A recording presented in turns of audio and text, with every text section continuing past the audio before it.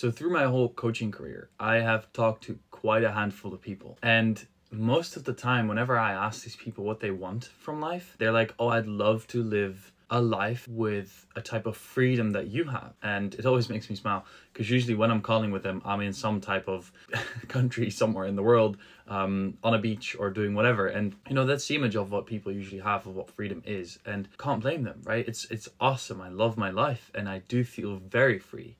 And in this video, I actually want to talk about what freedom actually is, because you might still have the idea that freedom is walking on a beach in the sun, drinking mojito and like just enjoying life. And from a certain perspective, that is what freedom is. And maybe for you, it's a different image. Maybe for you, it's something else that's not travel related. However, I want to share my view and perspective on that which we call freedom. Now, whenever I ask someone what freedom means to them, I often get an answer along the lines of, freedom to me is being able to do whatever I want whenever I want to do it. And what's interesting is that I absolutely agree with that definition. And there's a lot of definitions of freedom. However, what most people focus on when they look at this definition of freedom, being able to do whatever you want to do, whenever you want to do it, from the first perspective, being able to do whatever I want to do, whenever I want to do it. It's interesting because the focus is on the whatever and the whenever. That's what people see as the freedom. It's being able to do whatever you want, whenever you want to do it. And I want to put a nuance in there, because yes, from a certain perspective, that's what it is. However, it is not always, because let me share with you a different perspective. How I see freedom is, let's stick to the same definition, but put the nuance somewhere else. The ability to do whatever I want to do, whenever I want to do it. See the difference in that. And most people really put the focus on the whatever and the whenever, but I like to put the focus on the I. That's where, for me, the true freedom comes from. It's being able to do what I want to do, whenever I want to do it. Being able to live my most authentic life. Being able to do the things that are close to me, that are important to me. That, to me, is freedom. And that's why freedom isn't one thing. It's not a one whatever and one whenever. Because if that would have been the definition of it, then everyone would be doing the same thing if they lived a life of freedom. And that's not the case. For some people, a life of freedom is walking on that beach in Portugal drinking that mojito. For other people, it is to sit in the forest and make a painting. For other people, it is standing in front of a crowd and juggling 6 balls. You know, it's freedom is very personal. However, to figure out what it actually is, you got to be close to yourself. What does my freedom mean? If I could do whatever I want to do, whenever I want to do it, what would I want to do? Because it's one thing to have a certain lifestyle where if everyone says, oh, it would be so cool if you go to Portugal, to then go to Portugal. But is that actually your freedom? Is that actually what you want to do? It's probably not. And that's why most people feel like they're not free, because they're doing a lot of things that they don't want to do. And the moment that I started to do what I want to do, whenever I wanted to do it, that's when I started to feel more free. And yes, to me, that came into the box of traveling and coaching people and learning about all this spiritual stuff. But for you, that may be completely different, as long as it's around what you want to do, how you want to express yourself, how you want to live your life. What is it that you want to do? And most people have this dream of traveling. They have this idea of, oh, if I have freedom, that means I have all the money I need. That means I'll be in Bali somewhere. I'll be having the right people around me. All of that, which is great.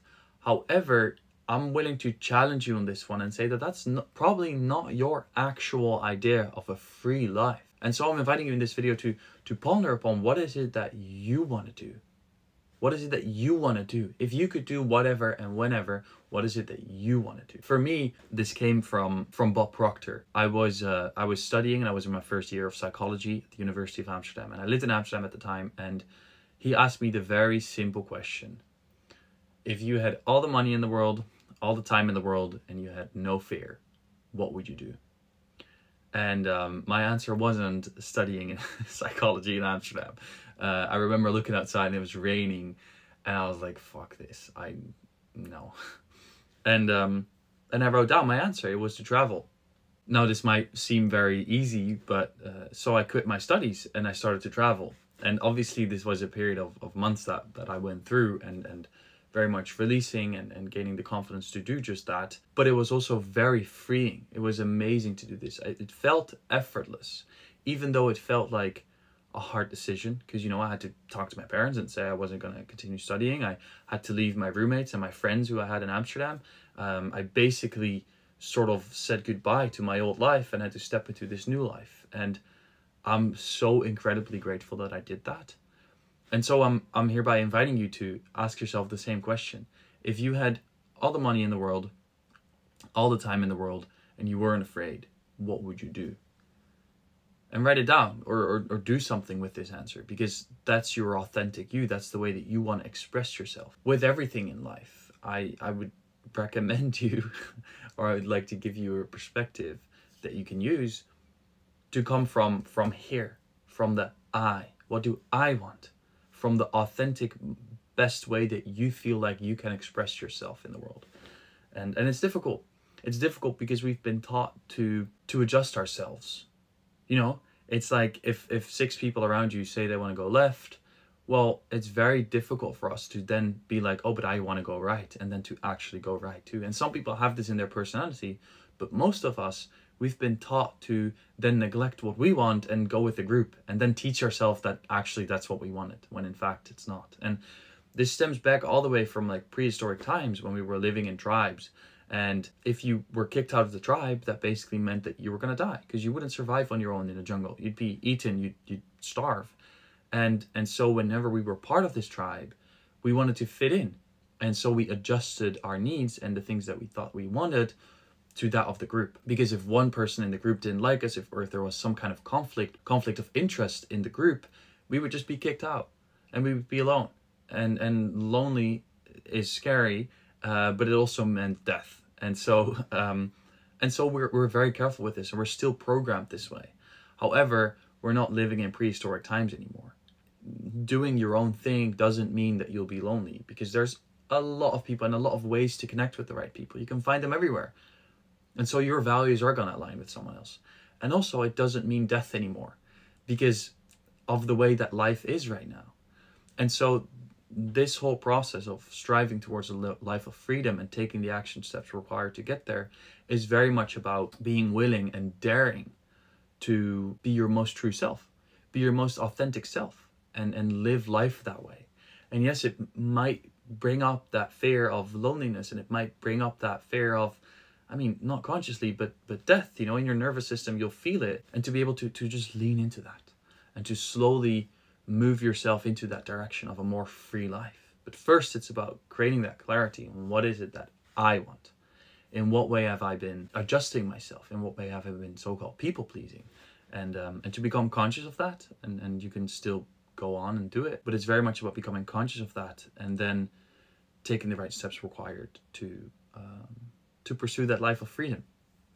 Now, there's this other definition that I have of freedom, and this is related to truly being yourself. I remember the first time I went traveling, I made a trip. Oh, it wasn't actually the first time. I remember sometime I went traveling. I went to Asia, and I was traveling through Cambodia. And I remember that I felt very free at the time, because I could be exactly who I wanted to be. And it's actually a funny story. I was in a hostel in Cambodia, and I didn't know anyone there. It was the only hostel on the island, and I didn't know any people who were there. I could completely be whoever I wanted to be. And so I had conversations with people who were there, and with some of them I told them I was a biology student, and others I told them I was working as a full-time magician. And with others I told them I was a coach. And it was funny to me, because I was the only one who knew that some of these stories weren't true, but it didn't matter. People didn't mind. People didn't know. And I could literally be whoever I wanted. And the interesting thing was, they didn't care what story I gave them, because they still liked me. It didn't matter the story. And this to me was a very freeing experience, because I could totally be myself. I was totally accepted for any story that I could come up with. Like, as ridiculous as being a magician was for me at the time, I was still accepted. People still liked me if I shared that story. So I was like, hey, I can just be a spiritual life coach here, and people won't laugh at me. I'm fine. I'm accepted. People still like it. Or at least if they don't, that doesn't hurt me. And that moment to me made me realize what freedom actually was for me. It was my ability to be myself. My ability to authentically be myself, that gave me so much freedom. And that's why people love traveling so much, and the idea of that type of freedom, and why people love being on holidays, is because they get to let go of all the preconceived beliefs that other people have about them when they're back home. They don't need to fit into this box that they've put themselves into. Because let's be honest, in your current environment, you have the roles that you play, you have the labels, you have the way that you show up, you have the way that you relate to others. And people expect that from you as well. And you feel that they expect that from you. And so you'll stay into this dance of, oh, this is who I am, this is who I am. The moment that you take yourself out of that, you get to be anything that you want. You get to be a magician, you get to be a biology student, you get to be a spiritual life coach, you get to be whoever you want. And you'll be liked for it, because it's just, people don't know any better. And to me, that's very closely related to the definition of freedom for me. The ability to be yourself, to truly, authentically be yourself. And it's great. But what I've learned is that you don't need to travel for that. You just get to be who you want to be today, if you're willing to show up that way. And that is scary, because you'll be... I'm not sure if it's triggering people, but you'll be surprising people. You'll be surprising people. Because if you've always shown up the way you've shown up, and suddenly you say no more, and you start to show up for who you truly are, people are going to be confused. People are going to be like, hey, this is not you. Are you okay? Because they've always seen that other part of you, and they know that other part of you. However, you know from deep down who you truly are. And so this is really a journey, and this doesn't go like, oh, okay, one day I wake up and now I'm just going to be myself. No, not really. The best way to do this, or there's no best way to do this, but the way I did this is to take it step by step, to slowly introduce that version of me. And yeah, you can do it radically. You could literally do that if you choose to. I thought that was super scary, and so I didn't, but please do if you feel attracted to that. The way I did it was more slowly, and it took me some time, and I still feel like I'm holding back on certain things around certain people, because I'm just afraid that they'll laugh at me, or I'm afraid that they won't accept me, and that's all fine. Like, I'm human and I get to live this experience. However, I am in the process of becoming more and more conscious of when I'm doing this, because I love my freedom. And the moments where I get to be myself, truly, I feel very free, and I love that feeling. That's something I am expanding into, and it's powerful to me. And I'd love to give that to you as well. So thank you for watching this video. I honestly suggest you go back on those questions and answer them for yourself, especially the second one I asked. And also to start implementing this knowledge and doing something with the things I've said, because I bet that something I've said has sparked something within you. A way in which you feel like you haven't been truly yourself around certain types of people, and to start being that way a little bit more every single day, because you'll start to see that you'll get yourself closer to that feeling of freedom. And you don't need to travel to Bali and drink a mojito to be the version of yourself that you want to be, because you just get to be that. And try it out for yourself. If this is something that you feel like you're struggling with and that you would like help with, to do the process faster, to have more clarity on this, or to just gain the confidence to step into your power and be your authentic self, let's spend some time together. I'm inviting you to reach out to me on either Instagram, migrutjes_, or on LinkedIn, migrutjes, and to send me a DM. Let's plan a coaching session. It's completely free. I want to give that to you as a gift. Let me know that you've watched this video, and we'll sit down together, and you'll walk away with more clarity and confidence on what it means for you to truly be authentic to yourself.